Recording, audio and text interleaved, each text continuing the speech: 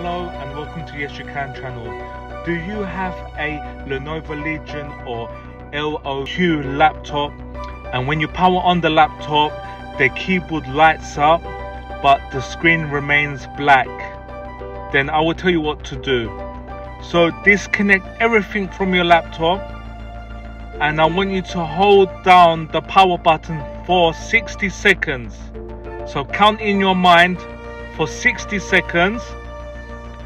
After 60 seconds, release your finger, plug in the AC cord, the charger, to your laptop, and then now press the power button and your laptop should work.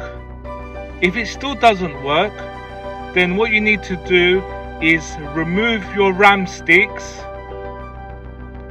and reinsert them, so reset them and try again.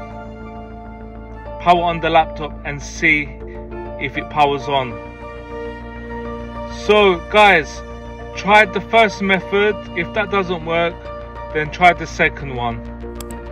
Let me know how you get on in the comment section. Thank you for watching.